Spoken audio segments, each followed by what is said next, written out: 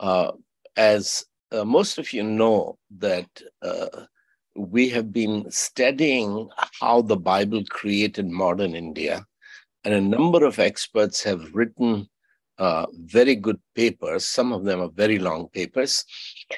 And Brother Prashant himself is putting those papers together, which might take 3 volumes to, like Dr. Vinod Shah's paper on healthcare is almost 50 pages. And I think that we haven't made final decisions, but it may be good to, while it needs to be expanded in a book by itself, but in the main volume, we should probably have the full paper, an edited version.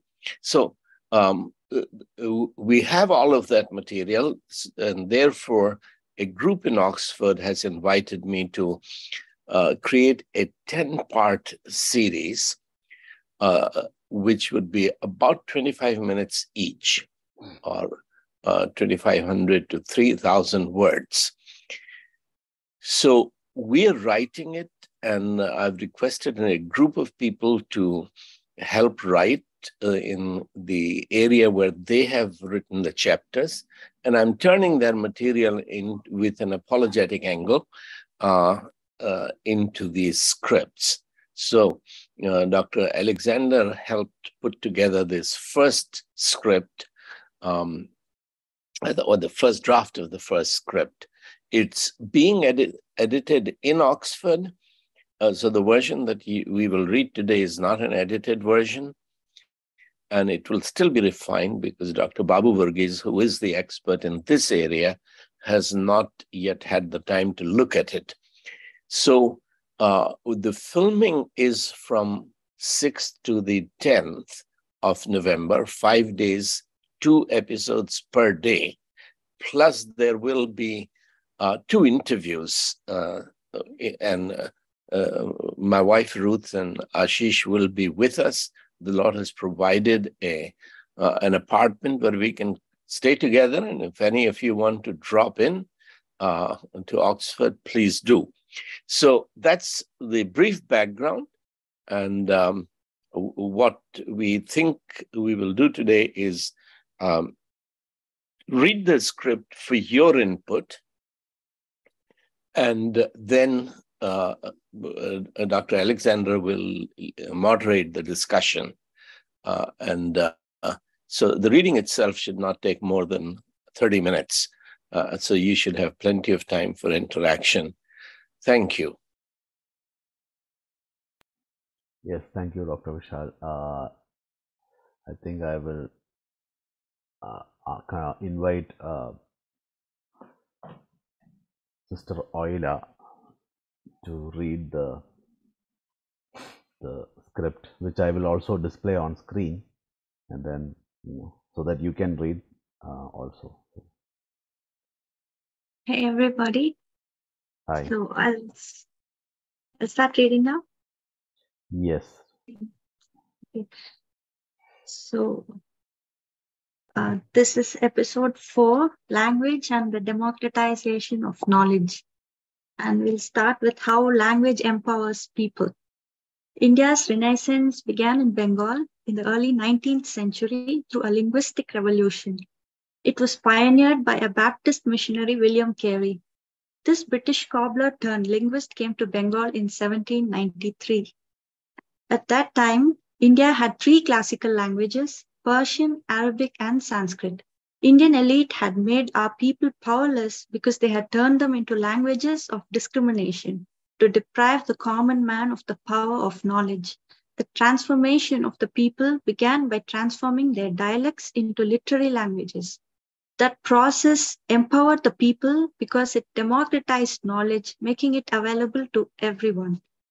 Average Brahmin scholars memorized Sanskrit scriptures not for thought, but for performing religious rituals. They did not allow Sanskrit to become the mother tongue of their own children because they refused to teach it to their wives, let alone to non-Brahmins. Likewise, Muslim masses spoke local dialects while their religious leaders memorized the Quran in Arabic. Muslims ruled much of India for 7 centuries, but they did not make Arabic the people's language of learning, of impartation of facts and thought. 2 centuries before Carey reached Bengal, Mughal emperors had made Persian their court language. Their mother tongue was Chagatai, not Persian. They ruled Bengal but took no interest in developing Bengali, nor did they popularize Arabic and Sanskrit. Persian was a great language, but they made it their court language partly to make it difficult for Arabic-knowing Muslims to learn state secrets. In 1765, the Mughals gave the administrative authority or Diwani over Bengal to the East India Company. Yet until 1800, the British merchants and rulers took no interest in Bengali dialects spoken by the people they governed. The only educational institution that the British Company established was the Calcutta Madrasa. It was created to teach Arabic, Persian, and Islamic laws. Arts and science, literature, or humanities had no place in the curricula. 10 years later, in 1791, the British Company, not Hindu temples or ashrams, established the Banaras Sanskrit College in the state of Varanasi. 2 centuries later, in 1974, the government of India upgraded it to become Sampurnanand Sanskrit University. So, this religious and political indifference to India's intellectual progress began to change when British evangelicals responded to Charles Grant's appeal to Christians to assume the moral responsibility for the development of the people of India. Grant's observation on the Asiatic subjects of Great Britain inspired an evangelical member of Parliament, William Wilberforce, to campaign for India's education.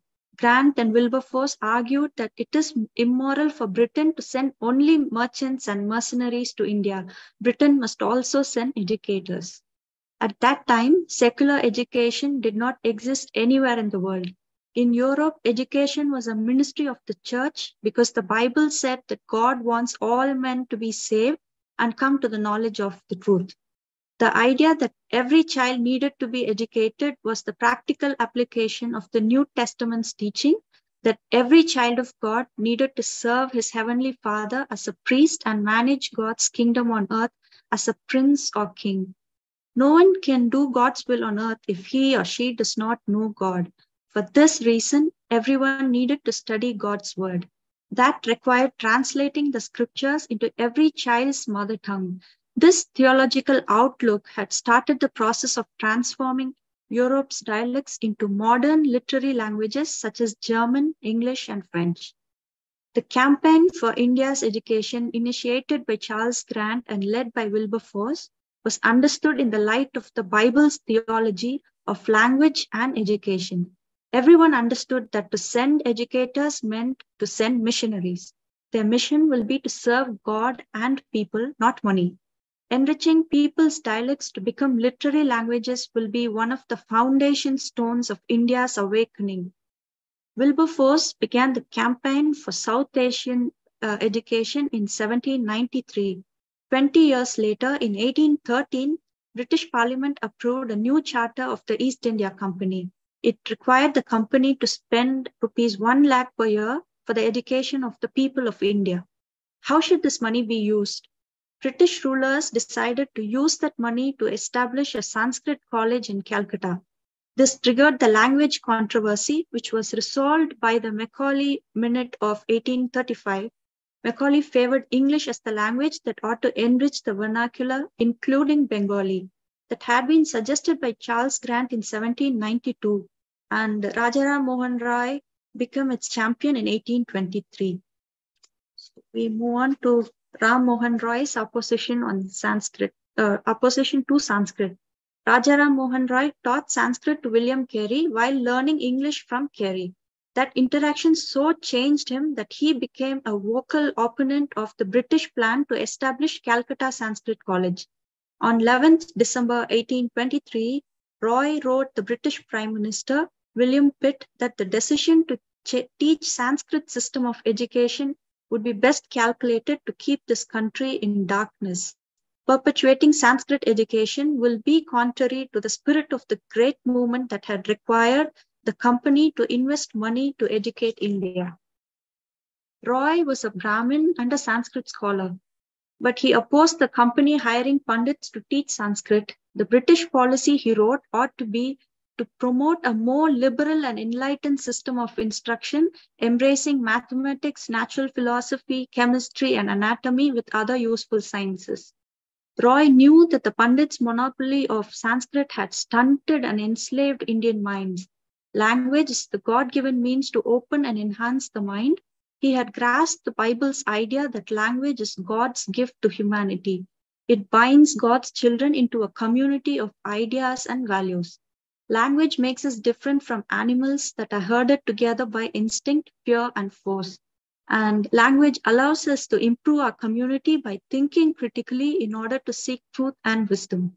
This is necessary to steward the creation.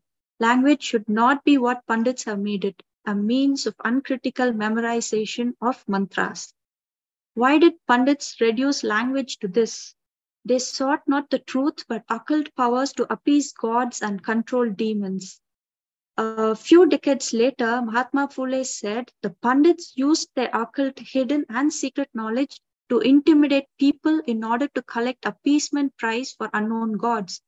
Roy knew that Sanskrit had closed the Indian mind. Pandits had not written books on nature, science, medicine, agriculture, technology, law, history, geography, governance, etc. Nor had they developed the dialects into literary languages. They imposed a hierarchical system of high and low varnas that precluded developing everyone's intellectual potential. The Aryans came to India with Sanskrit and Vedas, and they were proud of their scriptures. They made zero effort to translate Sanskrit scriptures into the languages of the people. A rare exception was Goswami Tulsidas, who died in 1623. He paraphrased the Sanskrit epic Ramayana into Awadhi dialect, calling it Ramcharitmanas. Awadhi was spoken around Varanasi and Ayodhya, and for his audacity to compose their sacred story in a dialect, other Pandits refused to acknowledge it as sacred scripture. In any case, the people who spoke Awadhi did not read it. There were no schools to teach the common man to read and write his mother tongue.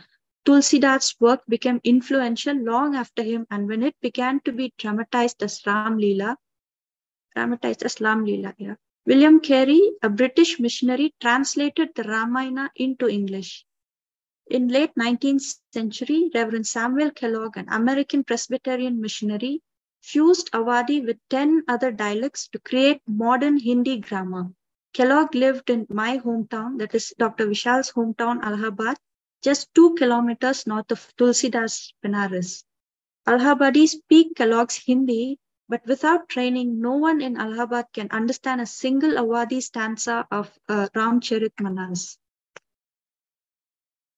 And we move on to William Carey and Bible translations. Kellogg, who created the Hindi grammar that we use today, followed Carey's monumental linguistic revolution. He completed the work of his predecessors. John Gilchrist, a surgeon in the East India Company, had combined a number of dialects to create what he called Hindustani. Henry Martin, a chaplain with the company, used other pre-existing dialects, Persian and Arabic, to translate the Bible into what we know as Urdu. Kellogg, encouraged by some Sanskrit scholars, followed up on Gilchrist and Martin to create Hindi grammar using Tulsidas' Ramcharitmanas as his literary base. Translating the Bible into the languages of the people was a monumental grassroots revolution. It did for India what reformers John Wycliffe, Martin Luther, and William Tyndale had done for reforming Europe's education, literature and culture, economy, and governance. Bengali, Urdu, Hindi, and other languages did not exist when William Carey arrived in India. Parthendu Harish Chandra, the first Indian writer of modern Hindi, was born 11 years after Kellogg. To deprive people of the ability to read, think, and write in their own language is a strategy to condemn them to ignorance. This makes them easy prey to unscrupulous clergy, usually in league with the aristocracy. Ignorance violates their dignity of being made in the image of the all-wise Creator. The Bible that liberated Europe from its oppressive religion also began India's transformation. The Bible's enormous impact on every Indian language, literacy, literature, and education has been best studied by Dr. Babu Varghese in his book Let There Be India, Impact of the Bible on Nation Building. We can illustrate his thesis with two examples. The first one is a case study about Baptists and Bengali. The advocate-in-chief of the Indian vernaculars worked in Serampore and Calcutta. His name, as I said, was William Carey. I call him the father of modern India. He had translated the Bible into Bengali before opening his mission in Serampore in 1800. Carey fused several dialects to create Bengali as a literary language. With the pen of Rabindranath Tagore, Bengali went on to win the first Nobel Prize for India. Merely 10 decades prior to Tagore, his own city of Calcutta, the capital of Bengal province, did not have a single qualified teacher of Bengali. Bengal did not lack learned pundits, but they considered Bengali a language fit only for women and demons. Mr. Sushil Kumar Dev points out in his study, Bengali Literature in the 19th Century, that it was Carey and his missionary colleagues who raised the language from the debased condition of an unsettled dialect to the character of a regular and permanent form of speech. The Nobel Prize Committee noted that Bengali songs of the Gitanjali displayed both the influence Carey's language as well as the Bible's theistic worldview. In Serampore and more especially in Calcutta, William Carey started translating the Bible in multiple languages with help from pundits who taught languages to civil servants at the Fort William College. When some company directors began to object that their profits were being used to translate the Bible, Charles Grant and others organized British and foreign Bible Society to finance the translation work. Serampore Mission Press printed these vernacular Bibles and invented the fonts for different scripts. The mission also manufactured the paper needed for printing. The fonts, the paper, and the printing press began to open the Indian mind because, as we will see in other episodes, the missionary movement undergirded the historic effort by spreading literacy, printing textbooks for schools, and initiating journalism.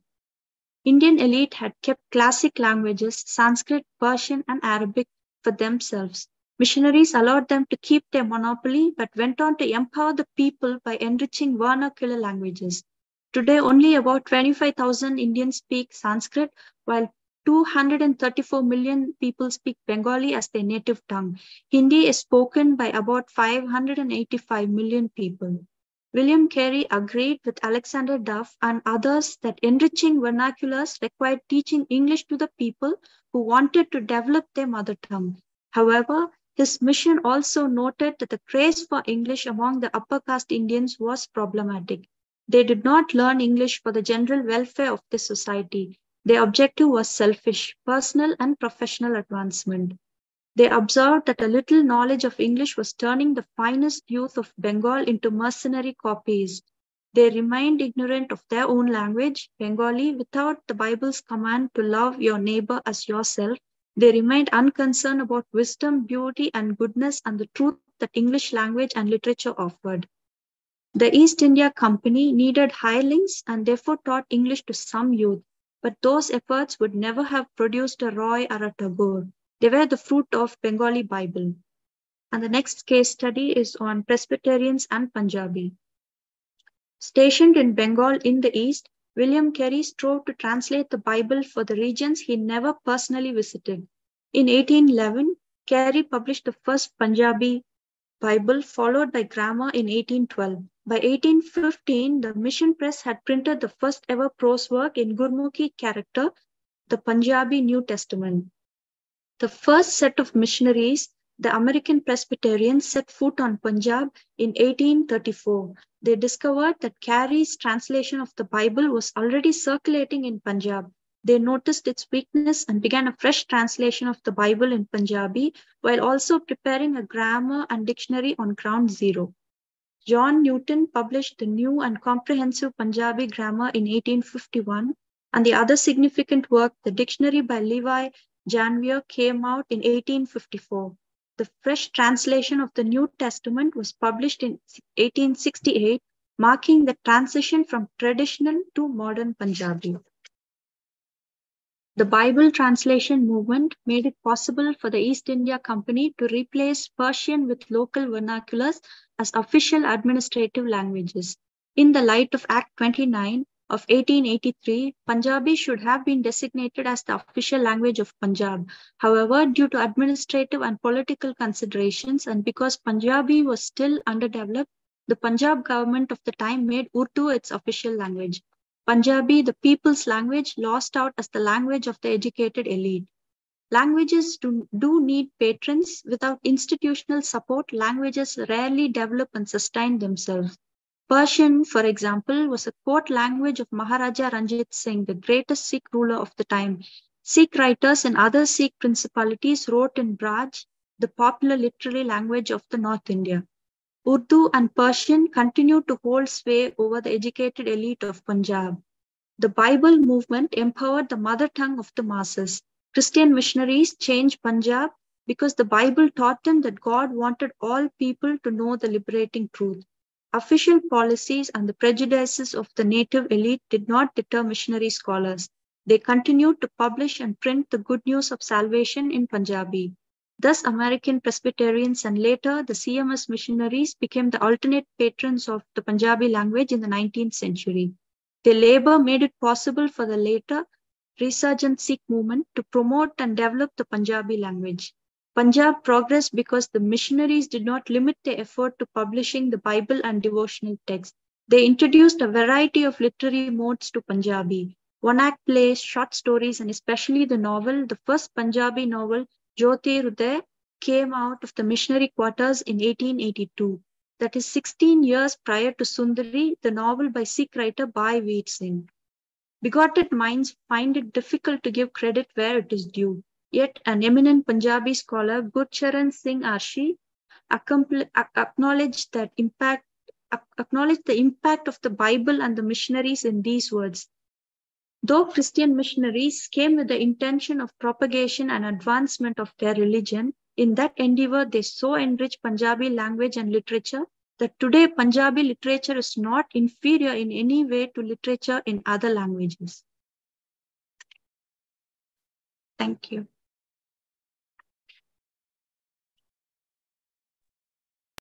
Thank you, Oila. It's a very wonderful reading from you. I think Brother Ashish is ready to,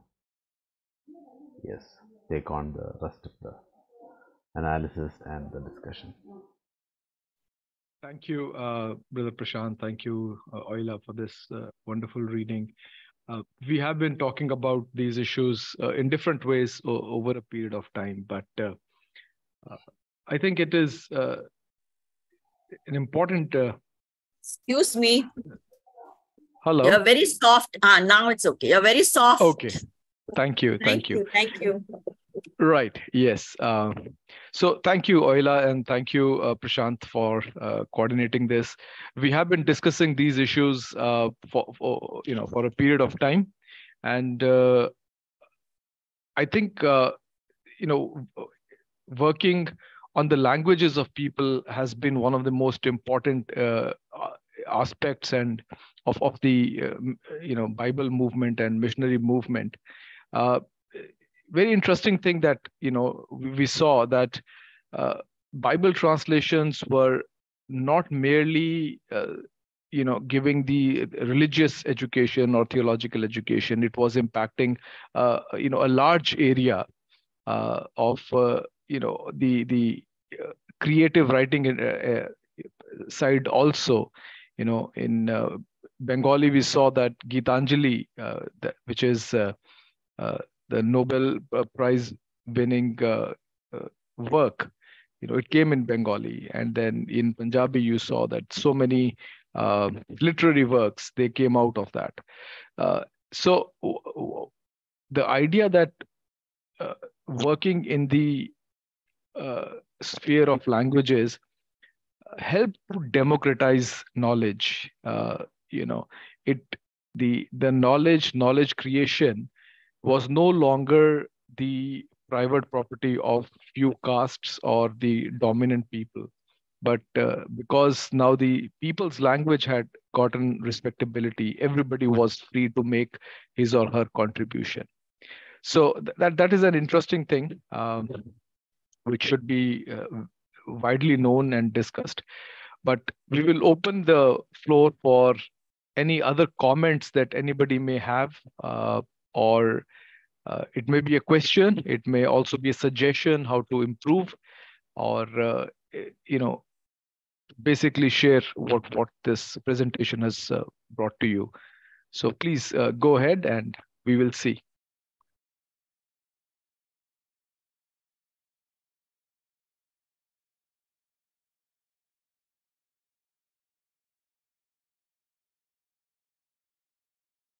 Dr. Babu Varghese, of course, has worked on almost all the major languages and other languages.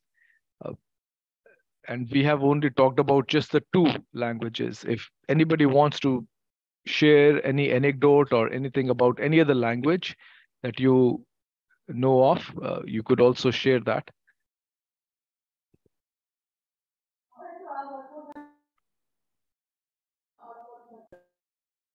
So I think in different language, I mean, in different geographies in India, different things were already taking place. Like in, for example, in the 17th century, I think Tamil Bible was already up and printed in Tankubar, which is like a a part of Tamil Nadu, and so and also the Malayalam Bible by, I mean, it is a similar time frame. So Tamil Bible was all. I mean, Tamil was one of the earliest Bibles in the vernacular.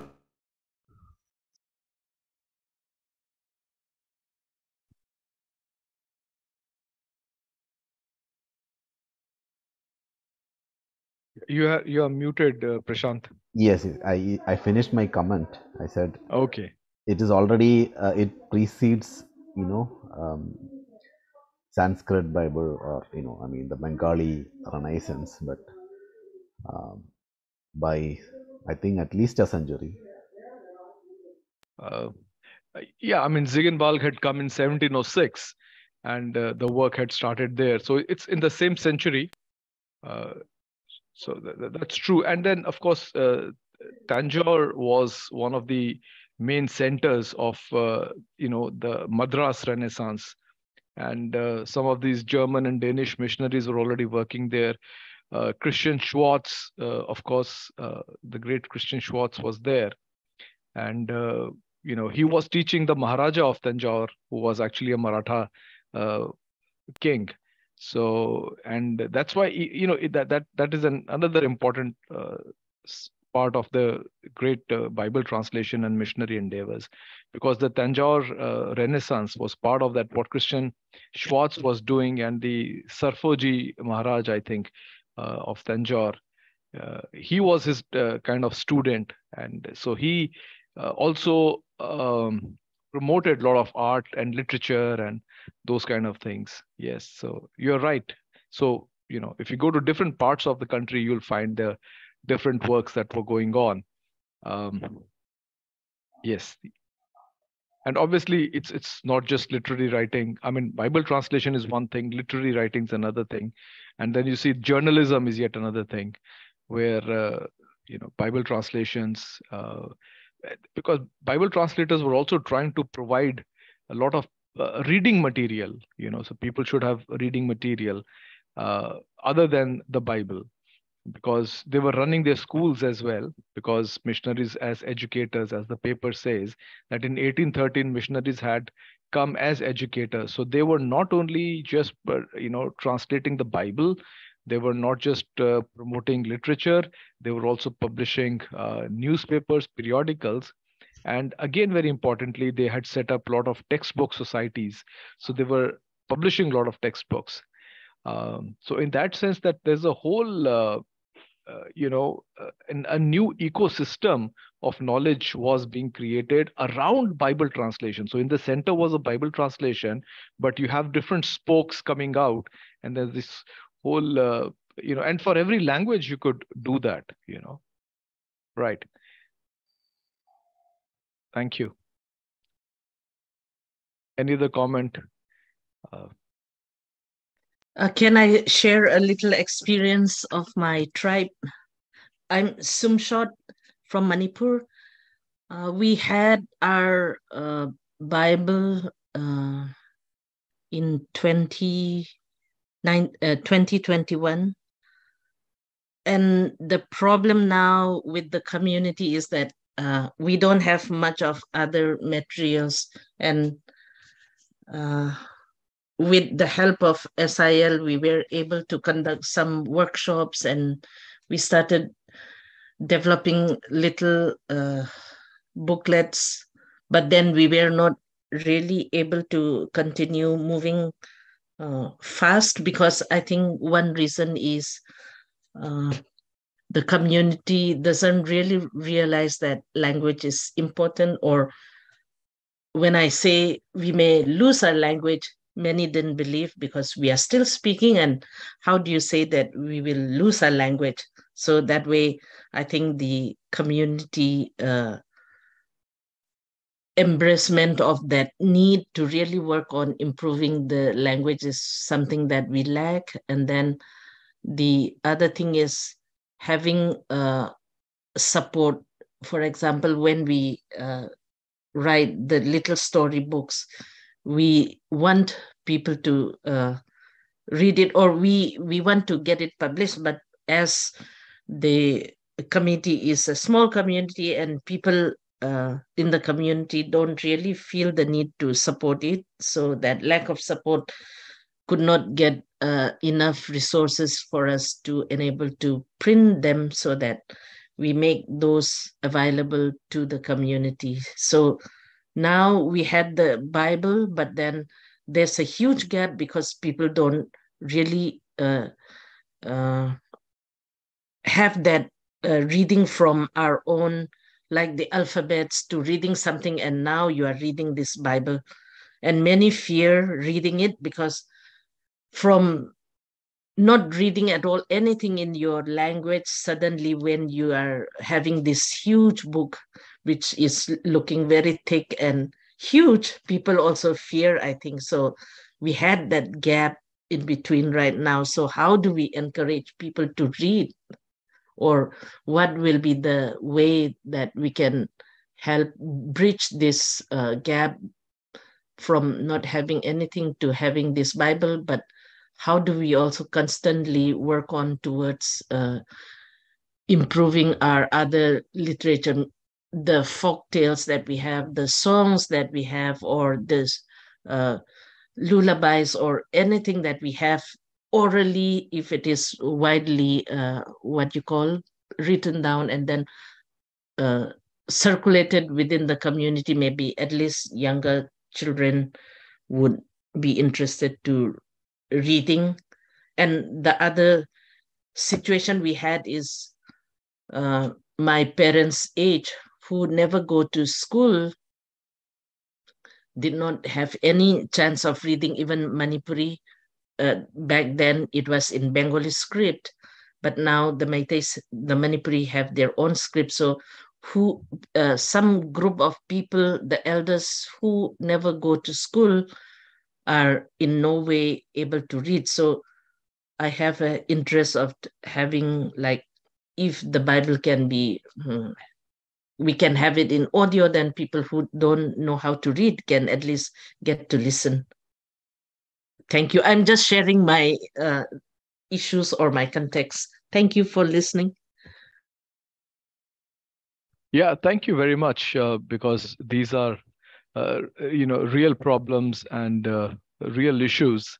And you also you shared some very practical problems of resources and finance, and those things are there.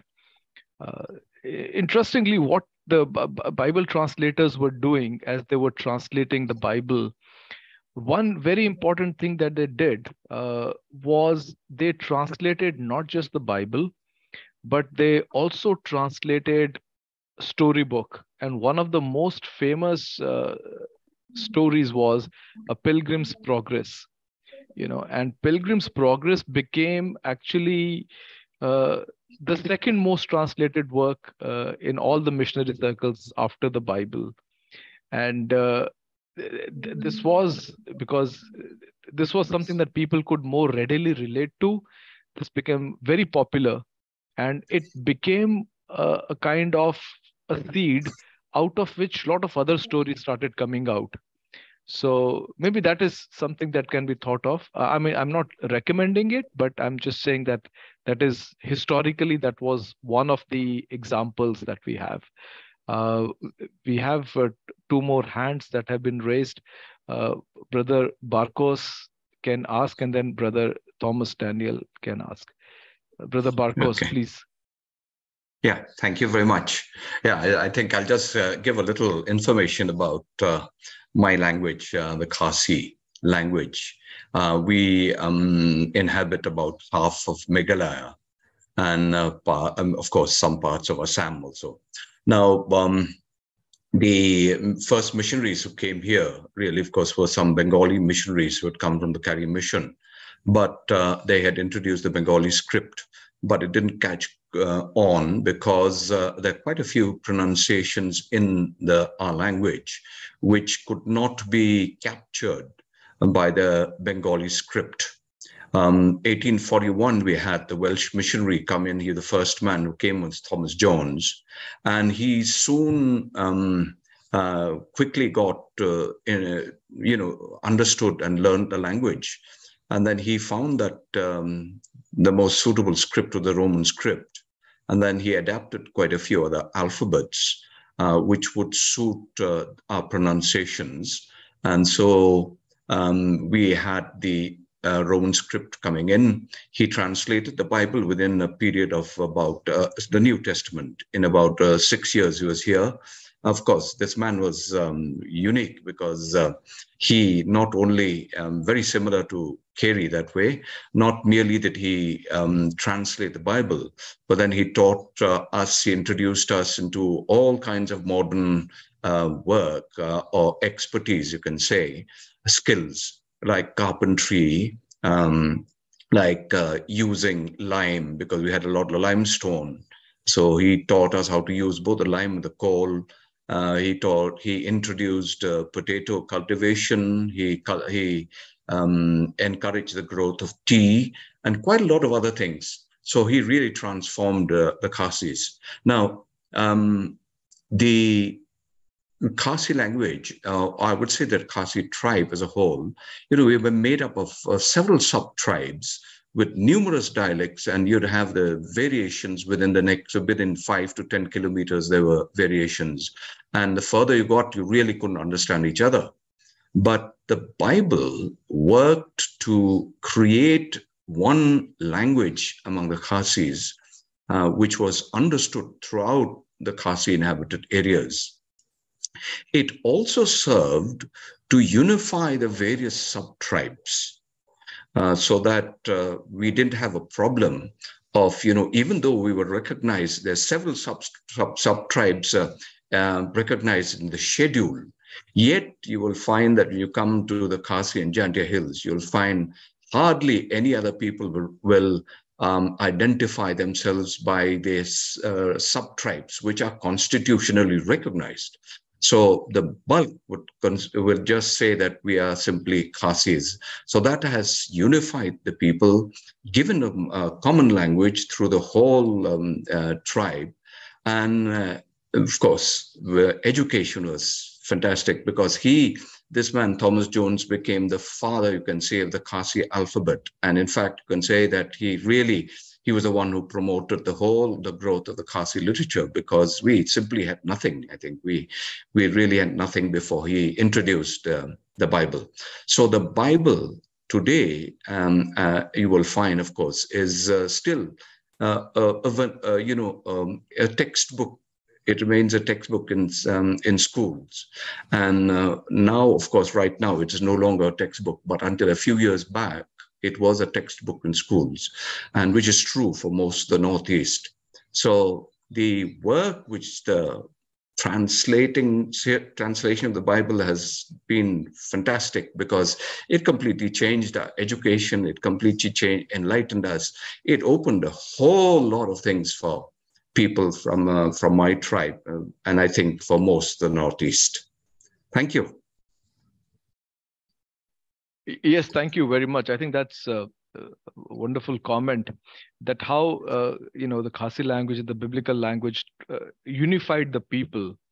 And this is something interesting, because I come from a Punjabi speaking land, but I work here in UP in Allahabad, and the kind of Hindi that I learned in my school is very different from the Hindi which is actually spoken here on the street. But when you read the books, they are same books. So the Hindi that has been standardized, we talked about Samuel Kellogg, and so the spoken language may be different on the ground, but the written language and the language of formal communication, the language of literary composition is standardized. But then what happens from UP, if I go to a place called Jharkhand, where I went a few years back, I realized that their Hindi is much closer to my Hindi, because the Jharkhandis are also not the native Hindi speakers. So they have also learned Hindi from the school textbooks. So my Hindi and their Hindi is much closer, even the spoken language, right? So my Hindi and the UP Hindi is similar in terms of writing, but my Hindi and Jharkhandi Hindi is similar in terms even of speaking. So that kind of unity that is formed by language is something very interesting and fascinating. So yes, thank you for that whole point. And Thomas Jones, we need to research him even more, and and it's amazing what you say about him, that not only the Bible translation, but also the potato cultivation or carpentry and those kind of things. These are really the pioneers, which very few people come to know about. Right now, people don't know the massive work they have done. So this needs to really go out.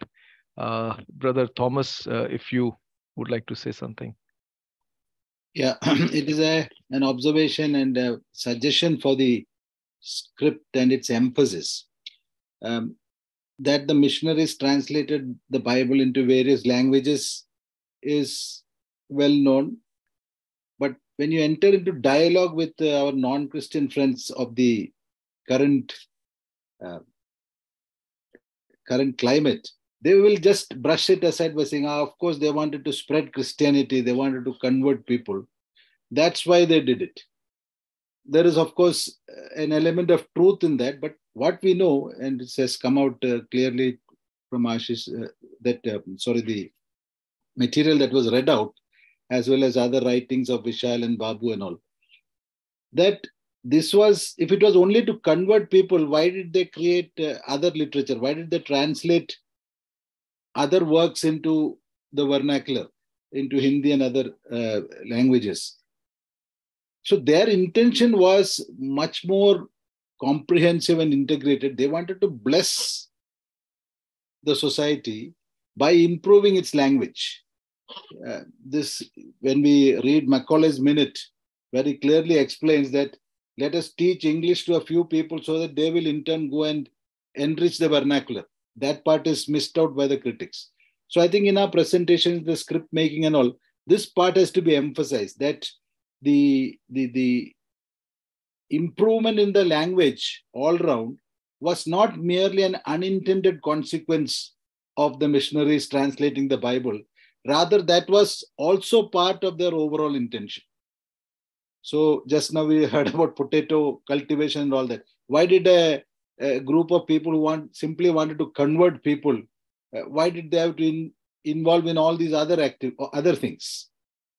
So what I want to say is that we should little more explain and make it very clear that it was not simply to come and change people's religion, but to bring overall blessing and improvement to their lives, that these people came and worked and sacrificed their life.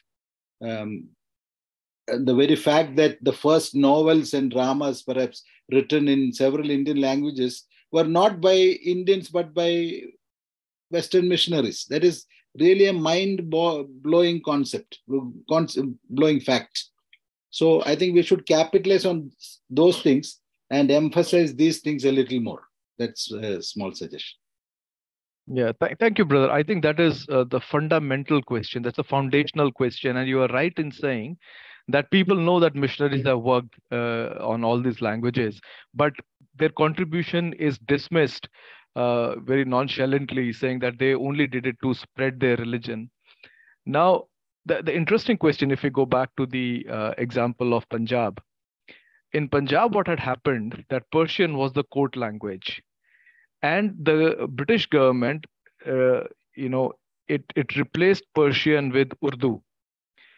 Now, if missionaries really were just interested in the spreading of their own language, it was much easier for them to start printing all their works in Urdu, right? Because in that sense, they would have gotten support of the government, because the government wants to promote Urdu.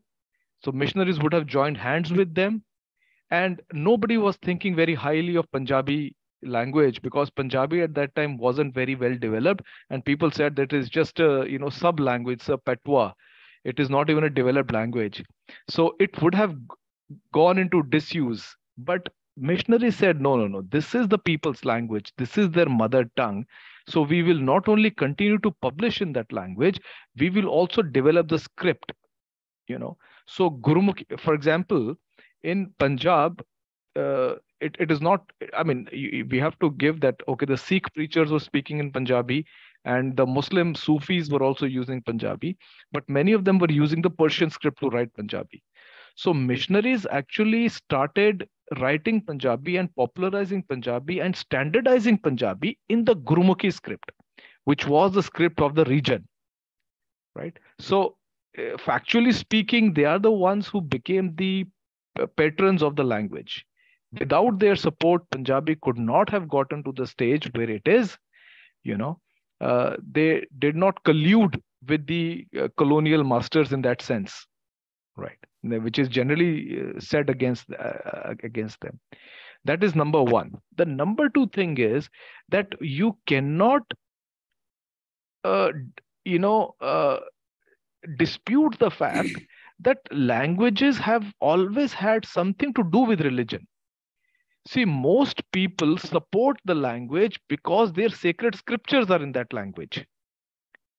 So it goes for every language. Again, taking the example of Punjab, if you look at the history of the literature of Punjab, they would say that Guru Nanak Dev, the first Sikh Guru, was also one of the first literary writers in the language. But what kind of language he was using, what kind of literature? That literature was only a spiritual and religious literature. Similarly, when Chaitanya Mahaprabhu was going in Bengal, he was, doing all religious literature. When you talk about Tulsidas, who's, popularized Avadhi, he was writing a poem which is religious in nature. So everybody, every person or every group which is working with the language has certain religious motive, right? So that cannot be discounted. Like, why are in Punjab Sikhs are so emotional about Punjabi? Because they know that their scriptures are in that language. Their guru spoke that language. So I think it is silly and hypocritical to say that languages should not have anything to do with religion. So, look at the ancient Sanskrit. Why was Sanskrit in that sense so fiercely guarded? Because it was, the language that belonged to the gods, and the common men cannot speak it. So those issues have to be taken care. And the third thing is that missionaries were always aware that they are not going to create, they are not going to create the language for us. Language will be the work of the local people always.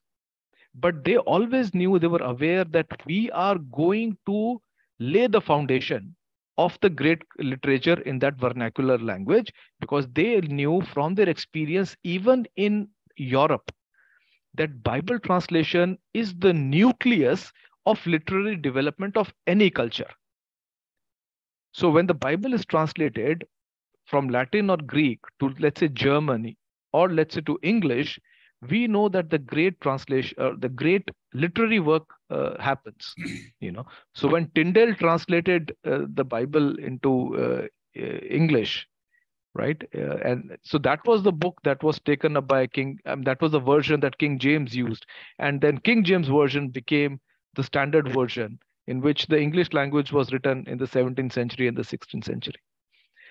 So, and this was the knowledge with which many of the missionaries came here, and they knew that the people's language will develop if we give it respectability. And that's what they were working on. So these are just a few thoughts that I have. We may actually develop them. So that's a very, it's a wonderful question and point. Ashish, I just want to ask you one. Ashish, I just want to ask you one thing. Please. Wasn't the Guru Granth Sahib in Punjabi? No, Guru Granth Sahib actually is not in one language.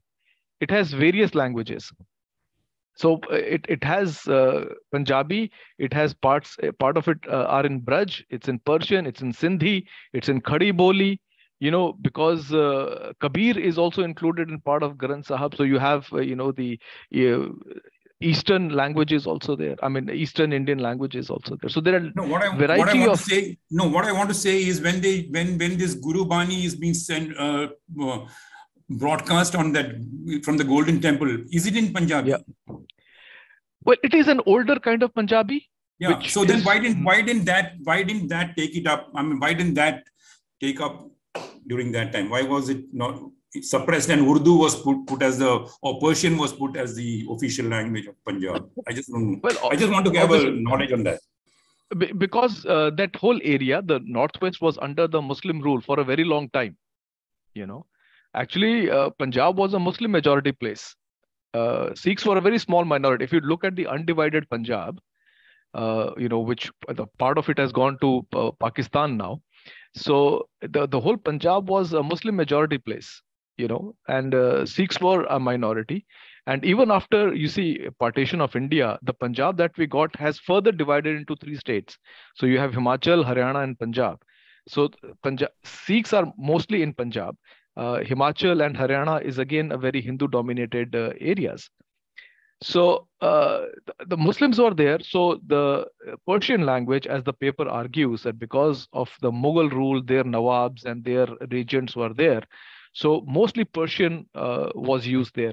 And in any case, in North India, Persian had become the language of the elite. Urdu had become the language of the elite. And it is not surprising that from Delhi to Lucknow to Lahore, you had this whole very Persian and Urdu speaking populace. Yeah, but it is surprising that even during the period of Ranjit Singh, yes, this was not developed. I was really surprising that. He was he ruled for he was a powerful ruler. He was a powerful ruler, but his court language continued, because there is always a continuity, from one to another. So in fact, the East India Company, what East India Company did was actually very disruptive. They were the ones who said that instead of Persian, we will start using the local language in the courts, especially the judiciary and all those things. So that's how Bengali became the court language in Bengal, and Marathi became a kind of a language of lower courts in Maharashtra. But in Punjab, they could not do that because Punjabi was still not developed. So they had to have a compromise. And they thought that we can use Urdu. Okay. And Punjabi's status as a literary language for a very long time was very uncertain. So there are many people from Punjab who chose not to write in Punjabi. So many of them became very popular and famous Urdu writers, right? And many of them become very popular and famous Hindi writers also. So, that's a very interesting thing. Yeah. Yeah. And Khushwant Singh, of course, became one of the finest English writers.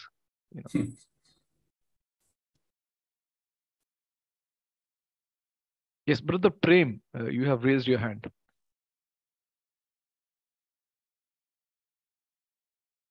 Yeah, just I wanted to tell I just wanted to give information for the person who told that she wanted to have a Manipuri Bible heard. There is Bible Is app. The app is called Bible Is, and this app has almost 2,025 language audio Bibles and 2,000 the same number of languages of Jesus film. So in their own languages, so they can use this app, Bible Is app. So this will help them. That is in Manipuri. I just opened and saw it is having Latin script and Bengali script. Yeah, that's what I just wanted to say. Yeah, thank you. Yeah. My language is Lamkang, not Manipuri, though. Yeah.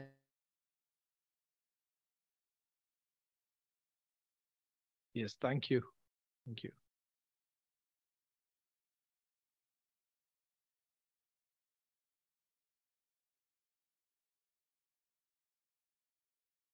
Right. Any other? Can I ask a question? Am I audible? Yes, Dr. Aniket. Okay, so yeah, Aniket. Okay, I'm from Maharashtra. I'm from Pune. So I just wanted to ask, it's an observation. It's not a question per se, but the lay folks anywhere in the country, especially in what I've observed in Maharashtra, is that language is a vehicle to get people connected to the theology or the spirituality of Christ.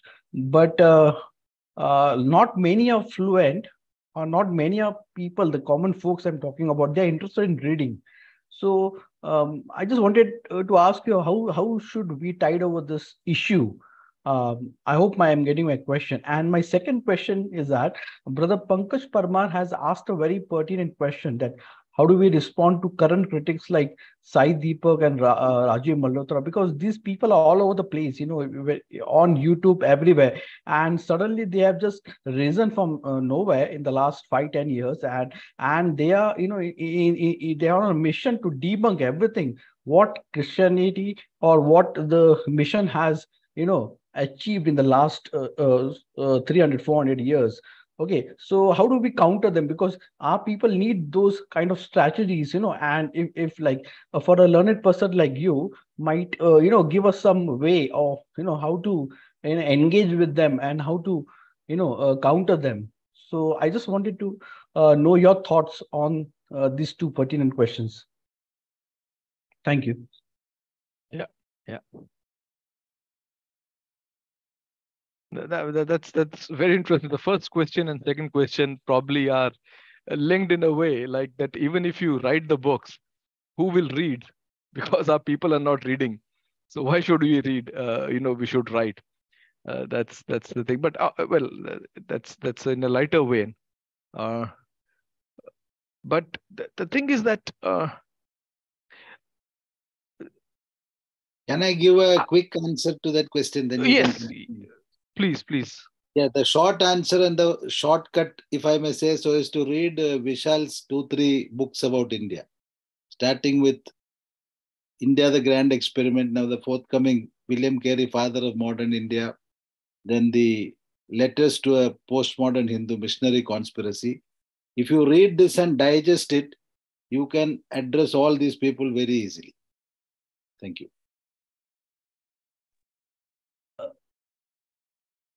Yeah, Thomas. I've myself, gifted a lot of books of Vishal's to my friends. I've been a doctor, MBBS doctor.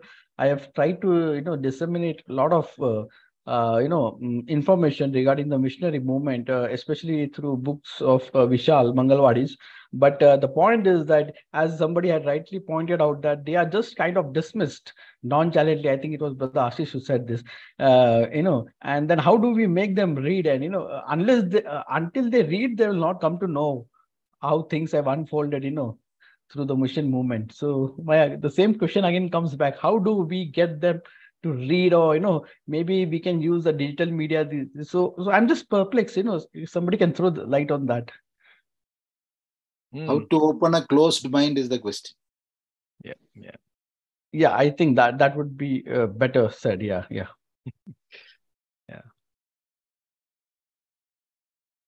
I know. Why don't Christians read? I mean, that's an important question. I think it also has to do, and maybe Vishal can speak on it later, is that the kind of theological framework within which many of us think and work. One is that people tell you that, okay, when I was young, so many people in my church would say that, oh, Bible is the only book you must read. You don't need to bother about other things. And then there were some people who say that, why are you talking about all these things, research and history and all? Jesus is going to come, and then all your research will be, left, is of no use. So there is this whole, I think, certain. I mean, this may also be, the popular dispensationalist kind of influence on our thinking, but I think it also is certain, residual of the fatalistic mind that we have still retained, probably, So it doesn't really help us or inspire us to take the leadership in the intellectual sphere. The other thing is that we are so happy, we sit on the laurels of that. Christians have done a lot in the area of education. Christians have done a lot in the area of, medical. But we forget that, Christians have done a lot in the area of intellectual output as well, in terms of, as I said, in literature, in terms of journalism. But those things are never talked about in our churches. So that's an important part. I think we need to educate ourselves that how our people were some of the pioneers in these fields. How some of our people were pioneers in the field of journalism, in the field of creative writing, in field of law. And these are certain areas in which we are not interested. This has to do with the theological mindset, the fatalistic mindset, and lack of discussion on these issues. So I'll stop here, and there's one more brother, Barnabas. We can take your comment, brother, and then brother Uday Bora is there, and then we can ask Vishal if he has to say something. Brother Barnabas. Thank you for the opportunity. I just wanted to share something with regard to trying to get the attention of the younger generations. I mean, I watch a lot of stuff on YouTube, and Dr. Mangalwadi is also speaking with Jordan Peterson. I mean, one of the reasons why he's so popular is because he's viral. And it's because I think they take the essence of what he says and share it as sound bites. So you can find them on YouTube, you can find them on Rumble, you can find them on TikTok. And I think Dr. Mangalwadi's thoughts are really awesome. But it's time that we actually get into media the way we need to. We've kind of fallen back on that in terms of sharing stuff like this. I mean, you can talk about a lot of popular speakers now. A lot of them don't have anything except they're very, very repetitive. Dr. Mangalwadi's research, his thought process, everything is, extraordinary, quite brilliant. And I think it's important that we have to engage with people at the place where they are listening. I mean, if we just think about Jesus went to the Samaritan woman at the well, and he went and spoke to her over there, because that's where she would probably come to draw water. This is where people are.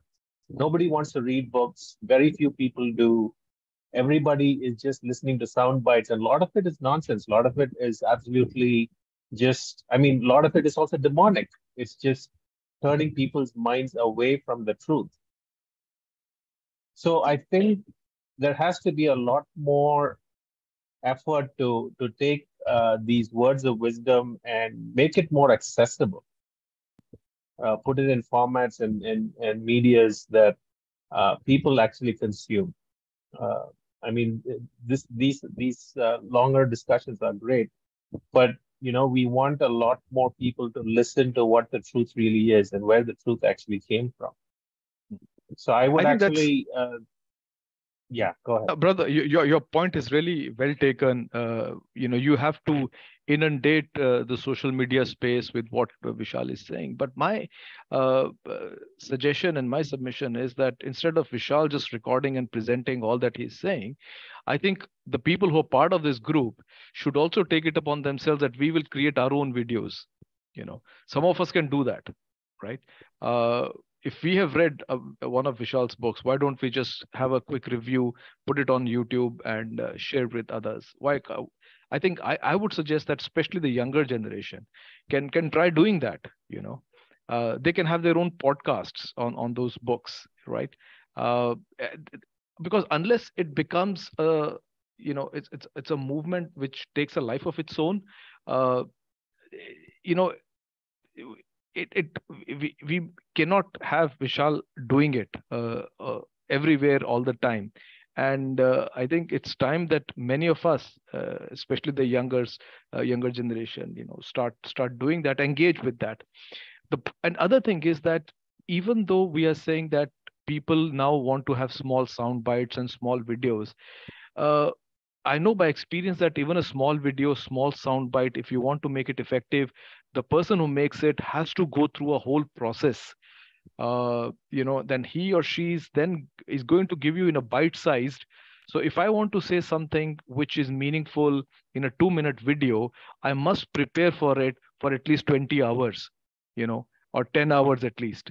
That this is how it is going to be. So we need, I think, a group of people, maybe 10, 20, 30 people who devote themselves to deep study and then turn that deep study into smaller videos, because that's how it will work. It's not that everybody can just come and speak for 2 minutes and say something revelatory. That's not what I'm actually meaning. What I'm actually talking about is, there are things that Dr. Mangalwadi shares, right? Now, it's important. I'm not asking him to do it. I mean, he's definitely not the person to sit and make videos. Yeah. But that material should be taken, and smaller snippets should be done. I mean, I definitely agree with you that other people should come forward and do that, but they can only do it if they have a calling like Dr. Mangalwadi for this present generation. Yeah, So I mean, and it's not just the calling. See, yeah, it's not just the calling. I think it's like the love of Christ constrains me to do that. I mean, the people need that discipline. We cannot just desire and hope that it happens. This is something that I think we need to do, and this is sometimes my gripe also against even this group that we are part of. That are we really producing content, or we are coming every week here for some spiritual entertainment, or are we really producing stuff? And not just with this group. I'm part of a lot of WhatsApp groups, for example, and I leave a lot of WhatsApp groups because there I see that a lot of people are very active, very vocal, but only within their echo chambers. They do not come out and produce something. So that is it's a nice sentiment that we should have all this out, but somebody has to do it. Just wanting it to happen is not going to help anyone. We have to have people to do it. I mean, that's all that I'm saying. Yeah.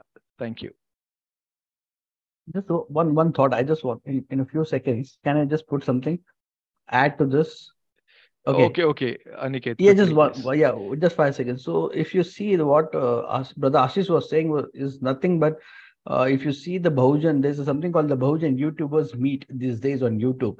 I'm just closely following this. So these are all people who are from the so-called lower caste backgrounds, and they are just their numbers have the YouTube channels numbers have just risen like anything in last 10 years, and now they're having their own YouTube Bahujan Meets in Delhi. So this is one phenomena, is something like that on those those scales we can also achieve.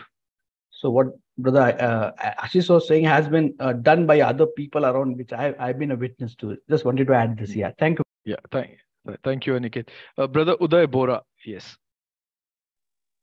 Oh, no, thank you for the opportunity here. This is the first time I'm joining this group. joined the email list and been reading Dr. Vishal's book. Are you able to hear me, or is it not clear? This is fine, brother. Go ahead. Okay. So the last question is what I wanted to look into, especially when I read Dr. Vishal's book. On the lines of that thought, I'll only take a couple of seconds here. Is that book has become a guide for me to address a lot of young generation, because I work with almost from preteen till young adults in America. I live in Arizona here. So within the church groups, my population is not predominantly background of India, but people from here. So when I use this material a lot to actually educate their own history, because a good chunk of that is missed out and not knowing where their stumbling blocks are within the universities, colleges, and also schools today.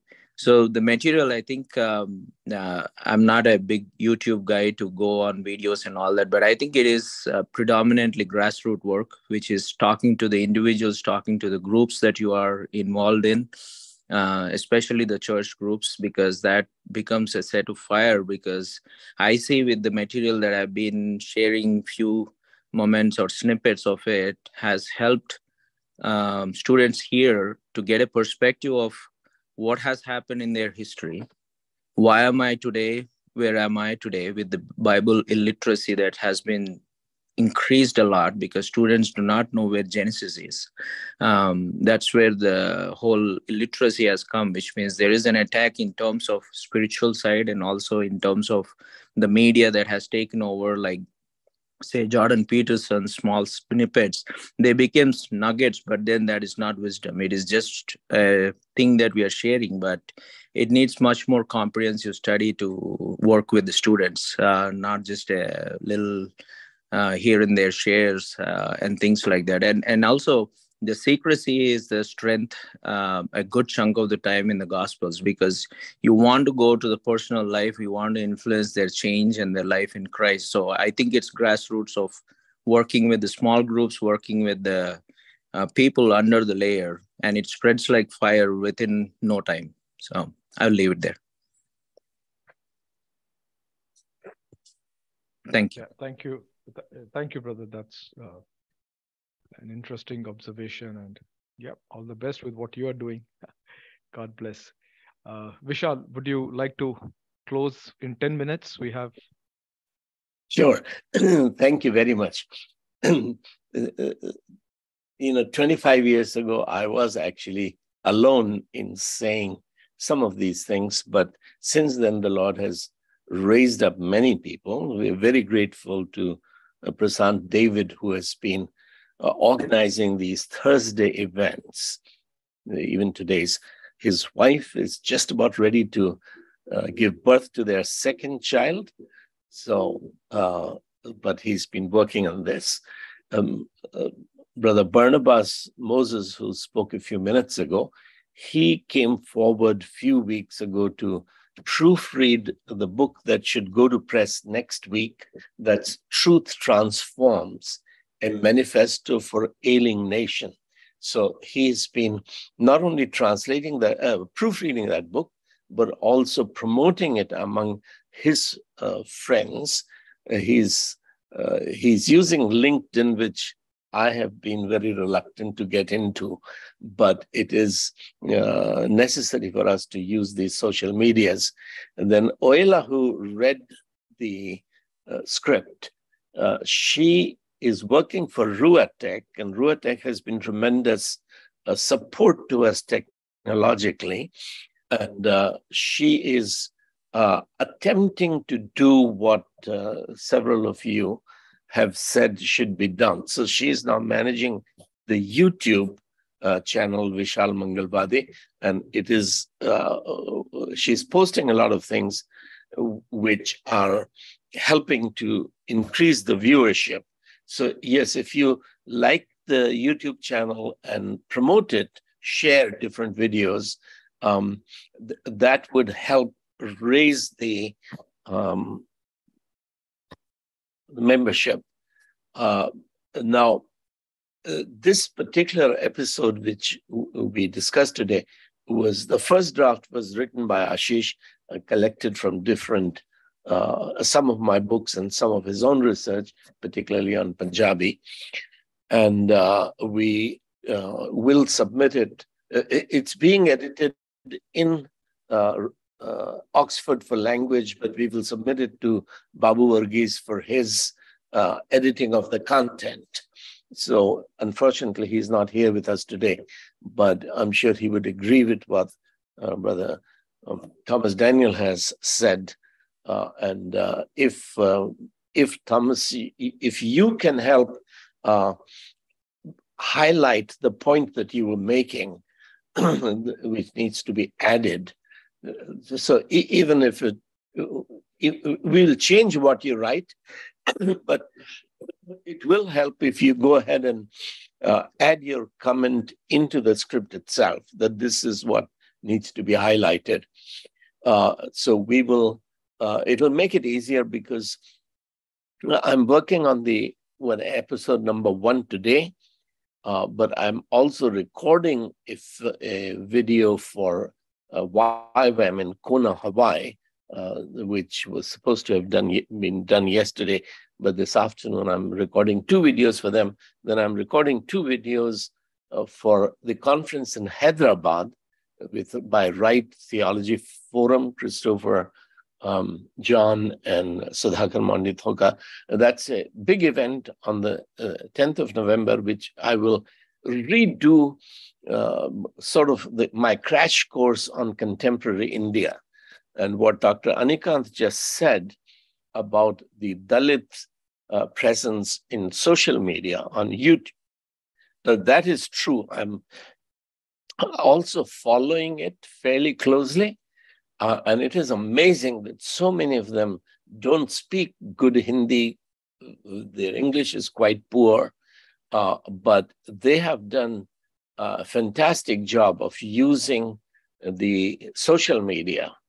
So there's enormous presence of Dalit and some OBC on YouTube, and it is a pity that we have not used it as we should have used it. So those comments are very useful, and we need help.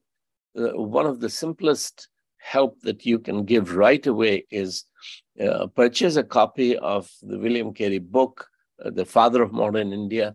The last chapter, the 6th chapter, is a response to Rajiv Malhotra's book, Breaking India. But if you put in even 2 sentences of review on Amazon, that will help. So the paperback is not yet available on Amazon, but it will be available. Amazon has requested a few changes on how the page numbers are structured, etc. So as soon as we have another brother helping from Bangalore, Praneeth, he has made those changes.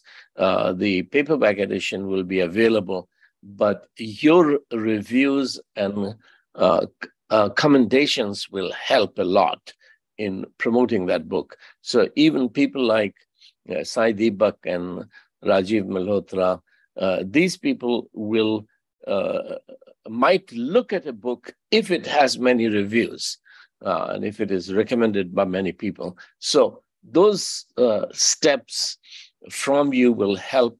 So eventually, of course, we need you to begin to create your own YouTube videos and other utilize social medias, but you can help in this way.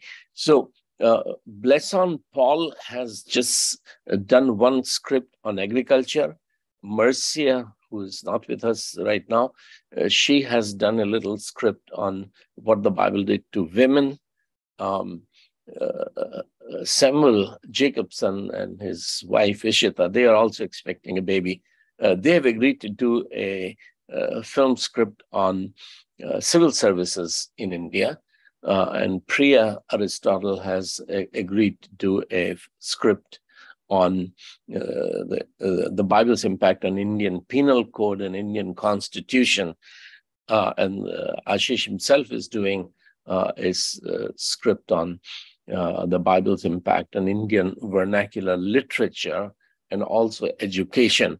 So the whole group is involved. And as a result of what you have helped create, I might mention, without taking the name, that one person who is online with us, an Indian brother, he has helped Ashish financially to come to England, and that's really appreciated. The Lord has given us housing now in both in London and in Oxford, but your financial contribution is greatly respected. But as this team is building up and we are getting close to becoming a movement, there is an enormous potential. I think just for the English edition of William Carey book, there is easily a Christian readership of 100,000, 1 lakh people. But we don't have the ability to reach those people. But if we can sell 1 lakh copies of the book on William Carey, we will have the money to get it translated into English in different languages such as Telugu, Tamil, Malayalam. There is manpower that is really capable of volunteering their time to translate it. But in Hindi, we do not yet have. You may know people who could help volunteer as to translate, because we do not have the finances to pay for translation, and translation is really one basic step in getting this message out. We need money to print these books. We need distribution, and the corruption in the evangelical movement has destroyed our capacity to even distribute Hindi books or English books in India. But thankfully, Rua Tech has built an online platform with trias.com so that distribution has become relatively easier. We don't need to have a lot of bookshops, but it needs promotion. Not many people know trias.com. And so this is just background comments. We will, Prashant is the one who organizes these Thursday events, but next week we can take at least one more script for if no one else is doing a lecture. And your participation is very helpful. That comment that, yes, of course, the Bible had been translated into Tamil before William Carey came, but that did not begin a linguistic revolution, and that did not begin a translation movement or a missionary movement. So there were things happening much before William Carey arrived, but the fact that the year in which he arrived, Wilberforce had also taken up the cause of opening the Indian mind in the British Parliament and had begun to generate, as he won the vote in House of Commons, he lost it in House of Lords. So that whole movement which began the renaissance of what is called the Indian Renaissance, of people like Raja Ram Mohan Roy coming on board and accepting the biblical ideas. And it is not translation of the Bible into Tamil or Bengali, which is the point, but snatching the intellectual power from Brahmin elite or Muslim elite or the court elite, Persian, giving it to the people, opening the minds of the nation to begin to look critically, even at what the British government is doing to trying to establish a Sanskrit college in Calcutta, to be able to criticize your rulers and criticize your religious leaders, your intellectual elite. This is the mass movement that creates begins to create new India. And the church, because of corruption of evangelical theology, the church has marginalized itself in India. Having started all the great colleges, having started all the great schools, the church has marginalized itself, and our seminaries movement, seminaries are a major problem in giving us mediocre leadership in India. So we are critics who are questioning the established leadership and the pattern of the last 50, 60 years, 70 years since World War II, and the direction in which the church has gone. But with your participation, this will help change. So the people today who control resources, they're not on our sides because they realize that we are doing something which is not what the elite necessarily want. So, I mean, to say in Sirampur University that William Carey is the father of modern India would upset Sirampur Senate because some of them know church history, they don't know Indian history. They don't know Bengal's history, even though they are living in Bengal. So there is the whole tradition that we are seeking to change. And this India Research Movement is a grassroots movement which has begun without any resources. Nobody's paid anything. But we praise God that this movement is growing, and these 10-part series, which the Lord has opened up, we actually need 50 videos of 1 hour each. So we need real documentarians who will not sit in a studio to make the films, but go on location to actually film about what the Bible has done for medicine, for agriculture, for languages, etc. So we need a lot of documentarians, and they will come. But this invitation from the Lord to make a 10-part series, and the studio is costly. It's costing £1,500 a day for 5 days. Other than our expenses, that's just what the studio is charging. But we're grateful that this has come about. And if we are able to promote that 10-part series, it will become a trigger, a catalyst for the kind of thing that is happening on YouTube right now, with lots of shows coming up. So I'll just make those general comments, appreciating the help of so many of you are giving, and praying that this will become a whole movement, that we need better researchers, better writers, editors, and particularly documentarians, but also the media-savvy people who will turn some of this material into bite-sized,